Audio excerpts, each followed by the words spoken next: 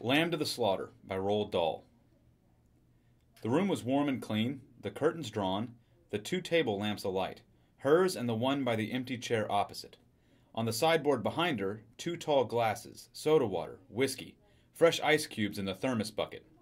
Mary Maloney was waiting for her husband to come home from work. Now and again she would glance up at the clock, but without anxiety, merely to please herself with the thought that each minute gone by made it nearer the time when he would come. There was a slow, smiling air about her, and about everything she did. The drop of a head as she bent over her sewing was curiously tranquil. Her skin, for this was her 6th month with child, had acquired a wonderful translucent quality. The mouth was soft, and the eyes, with their new placid look, seemed larger, darker than before.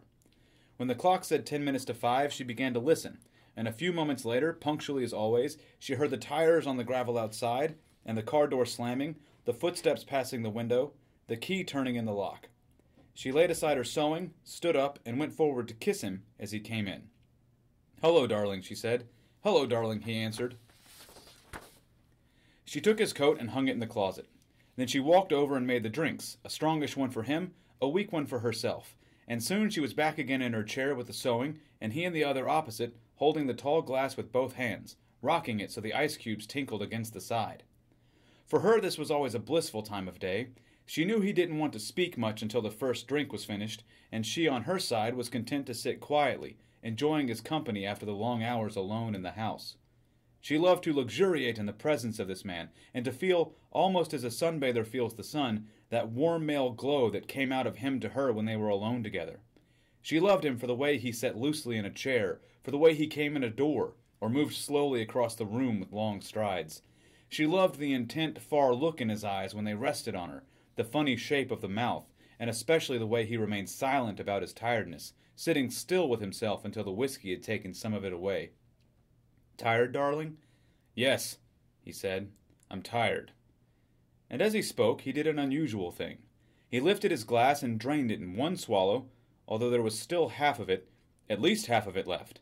She wasn't really watching him, but she knew what he had done because she heard the ice cubes falling back against the bottom of the empty glass when he lowered his arm. He paused a moment, leaning forward in the chair, then he got up and went slowly over to fetch himself another. "I'll get it," she cried, jumping up. "Sit down," he said. When he came back, she noticed that the new drink was dark amber with a quantity of whiskey in it. "Darling, shall I get your slippers?" "No." She watched him as he began to sip the dark yellow drink, and she could see little oily swirls in the liquid because it was so strong. "I think it's a shame," she said, "that when a policeman gets to be as senior as you, they keep him walking about on his feet all day long." He didn't answer, so she bent her head again and went on with her sewing, but each time he lifted the drink to his lips, she heard the ice cubes clinking against the side of the glass. "Darling," she said, "would you like me to get you some cheese? I haven't made any supper because it's Thursday." "No," he said. "If you're too tired to eat out," she went on, "it's still not too late. There's plenty of meat and stuff in the freezer, and you can have it right here and not even move out of the chair." Her eyes waited on him for an answer, a smile, a little nod, but he made no sign. "Anyway," she went on, "I'll get you some cheese and crackers first." "I don't want it," he said. She moved uneasily in her chair, the large eyes still watching his face. "But you must eat. I'll fix it anyway, and then you can have it or not, as you like." She stood up and placed her sewing on the table by the lamp. "Sit down," he said. "Just for a minute, sit down." It wasn't till then that she began to get frightened. "Go on," he said. "Sit down." She lowered herself back slowly into the chair, watching him all the time with those large, bewildered eyes. He had finished the second drink and was staring down into the glass, frowning. "Listen," he said. "I've got something to tell you." "What is it, darling? What's the matter?" He had now become absolutely motionless, and he kept his head down so that the light from the lamp beside him fell across the upper part of his face, leaving the chin and mouth in shadow. She noticed there was a little muscle moving near the corner of his left eye. "This is going to be a bit of a shock to you, I'm afraid," he said. "But I've thought about it a good deal, and I've decided the only thing to do is tell you right away. I hope you won't blame me too much." And he told her. It didn't take long, 4 or 5 minutes at most, and she sat very still through it all, watching him with a kind of dazed horror as he went further and further away from her with each word. "So there it is," he added, And I know it's kind of a bad time to be telling you, but there simply wasn't any other way. Of course, I'll give you money and see her looked after, but there needn't really be any fuss. I hope not, anyway. It wouldn't be very good for my job." Her first instinct was not to believe any of it, to reject it all. It occurred to her that perhaps he hadn't even spoken, that she herself had imagined the whole thing. Maybe, if she went about her business and acted as though she hadn't been listening, then later, when she sort of woke up again, she might find none of it had ever happened. "I'll get the supper," she managed to whisper, and this time he didn't stop her. When she walked across the room, she couldn't feel her feet touching the floor. She couldn't feel anything at all, except a slight nausea and a desire to vomit. Everything was automatic now. Down the steps to the cellar, the light switch, the deep freeze, the hand inside the cabinet taking hold of the first object it met. She lifted it out and looked at it. It was wrapped in paper, so she took off the paper and looked at it again. A leg of lamb. All right then, they would have lamb for supper. She carried it upstairs, holding the thin bone end of it with both her hands, and as she went through the living room, she saw him standing over by the window with his back to her, and she stopped. "For God's sake," he said, hearing her but not turning around, "don't make supper for me, I'm going out."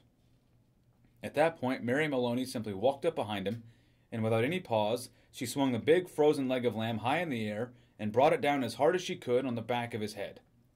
She might just as well have hit him with a steel club. She stepped back a pace, waiting, and the funny thing was that he remained standing there for at least 4 or 5 seconds, gently swaying. Then he crashed to the carpet. The violence of the crash, the noise, the small table overturning, helped bring her out of the shock. She came out slowly, feeling cold and surprised, and she stood for a while, blinking at the body, still holding the ridiculous piece of meat tight with both hands. "All right," she told herself, "so I've killed him." It was extraordinary now how clear her mind became all of a sudden. She began thinking very fast. As the wife of a detective, she knew quite well what the penalty would be. That was fine. It made no difference to her. In fact, it would be a relief.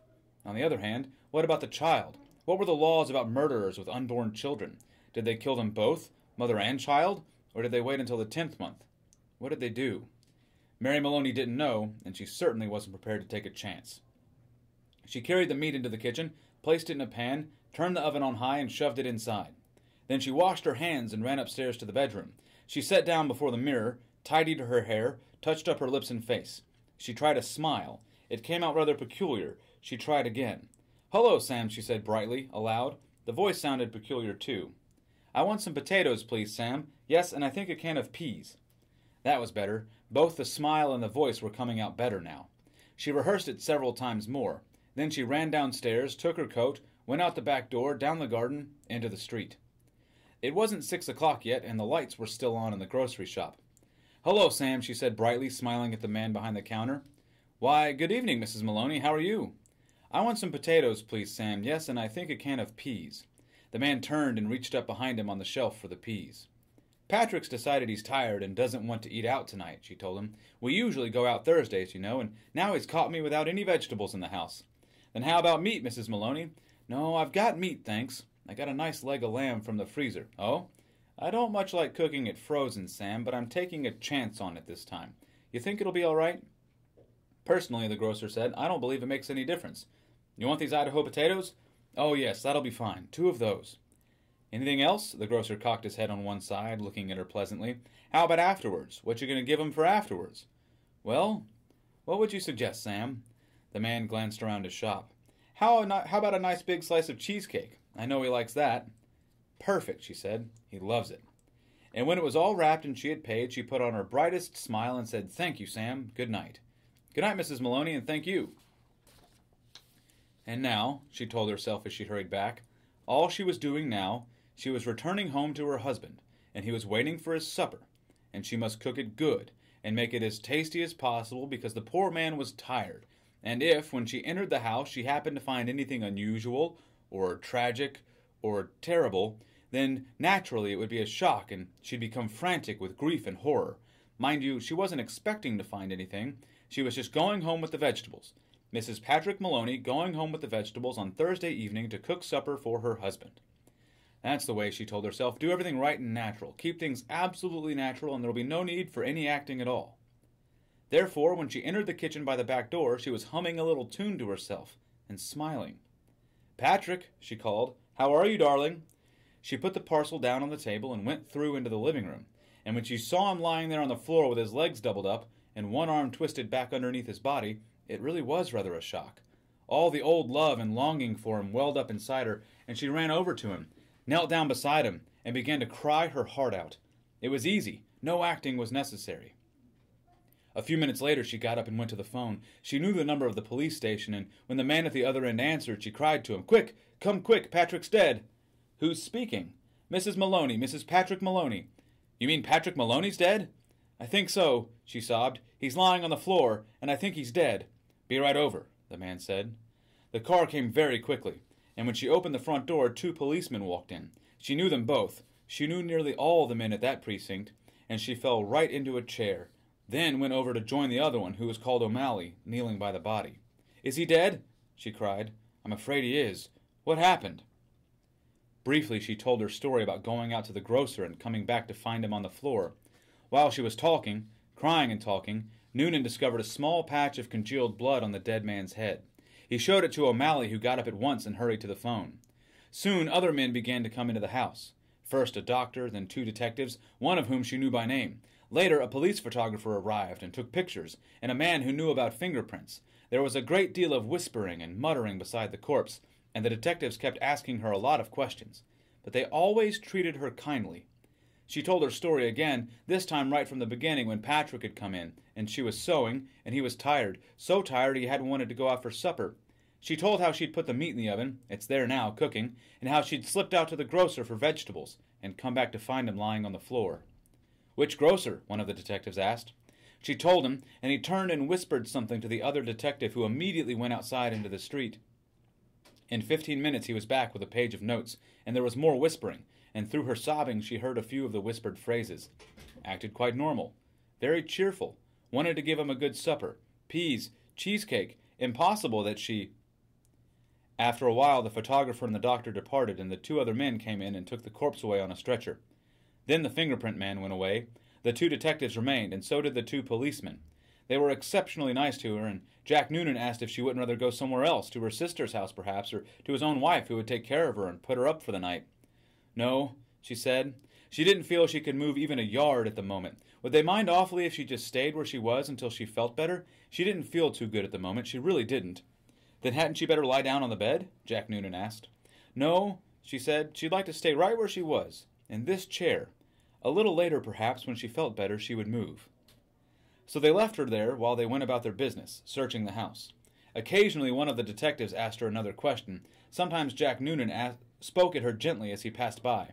Her husband, he told her, had been killed by a blow on the back of the head administered with a heavy blunt instrument, almost certainly a large piece of metal.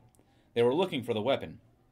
The murderer may have taken it with him, but on the other hand, he may have thrown it away or hidden it somewhere on the premises. It's the old story, he said. Get the weapon, and you've got the man. Later, one of the detectives came up and sat beside her. Did she know, he asked, of anything in the house that could have been used as the weapon? Would she mind having a look around to see if anything was missing? A very big spanner, for example, or a heavy metal vase. They didn't have any heavy metal vases, she said. Or a big spanner? She didn't think they had a big spanner, but there might be some things like that in the garage. The search went on. She knew that there were other policemen in the garden all around the house. She could hear their footsteps on the gravel outside, and sometimes she saw a flash of a torch through a chink in the curtains. It began to get late. Nearly 9, she noticed by the clock on the mantel. The 4 men searching the rooms seemed to be growing weary, a trifle exasperated. "Jack," she said, the next time Sergeant Noonan went by, "would you mind giving me a drink?" "Sure, I'll give you a drink. You mean this whiskey?" "Yes, please, but just a small one. It might make me feel better." He handed her the glass. "Why don't you have one yourself?" she said. "You must be awfully tired. Please do. You've been very good to me." "Well," he answered, "it's not strictly allowed, but I might take just a drop to keep me going." One by one the others came in and were persuaded to take a little nip of whiskey. They stood around rather awkwardly with the drinks in their hands, uncomfortable in her presence, trying to say consoling things to her. Sergeant Noonan wandered into the kitchen, came out quickly and said, "Look, Mrs. Maloney, you know that oven of yours is still on and the meat's still inside." "Oh, dear me," she cried, "so it is. I better turn it off for you, hadn't I? Will you do that, Jack? Thank you so much." When the sergeant returned the second time, she looked at him with her large, dark, tearful eyes. "Jack Noonan," she said. "Yes?" "Will you do me a small favor?" you and these others. We can try, Mrs. Maloney. Well, she said, here you all are, and good friends of dear Patrick's, too, and helping to catch the man who killed him. You must be terrible hungry by now, because it's long past your supper time, and I know Patrick would never forgive me, God bless his soul, if I allowed you to remain in his house without offering you decent hospitality. Why don't you eat up that lamb that's in the oven? It'll be cooked just right by now. Wouldn't dream of it, Sergeant Noonan said. Please, she begged, please eat it. Personally, I couldn't touch a thing, certainly not what's been in the house when he was here. But it's all right for you. It'd be a favor to me if you'd eat it up. Then you can go on with your work again afterwards. There was a good deal of hesitating among the 4 policemen, but they were clearly hungry, and in the end they were persuaded to go into the kitchen and help themselves. The woman stayed where she was, listening to them speaking among themselves, their voices thick and sloppy because their mouths were full of meat. Have some more, Charlie? No, better not finish it. She wants us to finish it. She said so. Be doing her a favor. Okay, then, give me some more. That's the hell of a big club the guy must have used to hit poor Patrick, one of them was saying. The doc says his skull was smashed all to pieces, just like from a sledgehammer. That's why it ought to be easy to find. Exactly what I say. Whoever done it, they're not going to be carrying a thing like that around with them longer than they need. One of them belched. Personally, I think it's right here on the premises. Probably right under our very noses. What you think, Jack? And in the other room, Mary Maloney began to giggle.